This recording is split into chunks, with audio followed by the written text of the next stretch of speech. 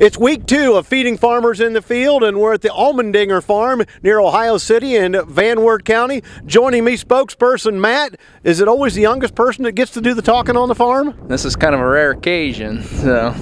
Not based on what I heard some radio interviews from years ago.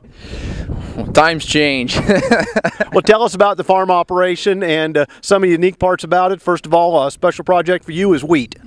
Yeah, something that I do that's a little bit rare is bale quite a bit of straw. This past year we baled like 1,600 acres, made a little over 10,000 bales, 3 by 3 by 8. So that kept us pretty busy for about 3 weeks. The summer didn't cooperate real good for us to get a lot done, and with the moisture it caused us a lot more work, but we made it. We got done, so that's all that matters. Now, as we look around for fall kinds of activities, you've already got some of the beans off, about 20%. How do they look?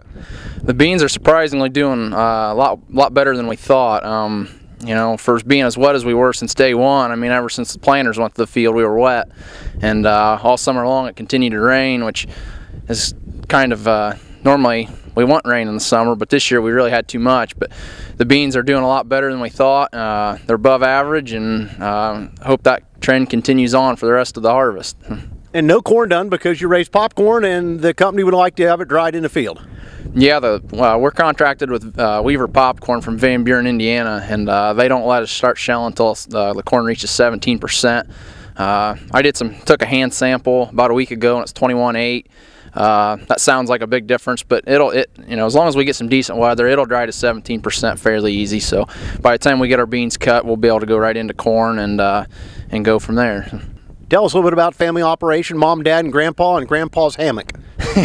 Grandma and grandpa, you know, they're pretty much the base of the farm. You know, they started it, and I'm not real sure what your grandpa started farming, but you know, as he's aged, and you know, dad's kind of taken over, and you know, I went to college at UNOH and got an associate's degree, and now I've returned back, and you know, it takes all three of us, and when there's decisions to be made, all three of us are involved, and you know, Grandpa's trying to slow down a little bit, and which is good. That's what he should be doing at this point in time in his life. And yeah, between golf and laying in his hammock, and when we don't have him busy doing something, which isn't very often, but you know, that's what he needs to be doing. So we won't talk about his plan in 100 and some days to go on a cruise either, but they're looking forward to that as well. We're at the Allmandinger Farm, week number 2's winner of Feeding Farmers in the Field.